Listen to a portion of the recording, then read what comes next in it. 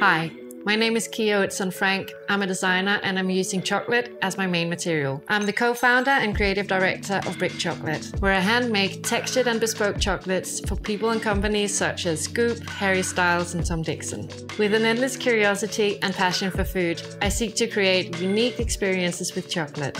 Chocolate is a wonderfully versatile material that can be manipulated in many different ways. Using only natural ingredients, I design chocolates that look like different materials and architectural surfaces such as concrete, granite and marble.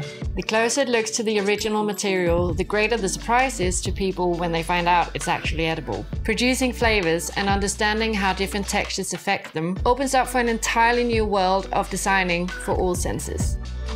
In this Domestica course, I'll teach you how to work with chocolate to design amazing textures, beautiful colors and delicious flavors using only natural ingredients. For the final project, you'll make your own textured chocolate using a silicone cast made from an object of your choice. To get started, I'll show you the ingredients, equipment and materials you need and how to set up your workspace. Then I'll explain how to produce your own molds and use baking paper to create different textures. After that, we'll learn how to temper, color and flavor chocolate. Then I'll demonstrate creating marble, terrazzo and concrete chocolate textures. Next, we'll look at all elements that I've shown you to produce a unique and delicious final project. Afterwards, I'll teach you some different ways of packing your sweet creations sustainably and also how to best store and transport them. Finally, I'll give you some tips on how to enjoy your chocolate and some interesting food pairings. By the end of the course, you'll be able to create molded chocolate textures using any flavors and colors you wish. To follow my steps, you'll need some cooking tools such as bowls, baking paper, scales, and a microwave,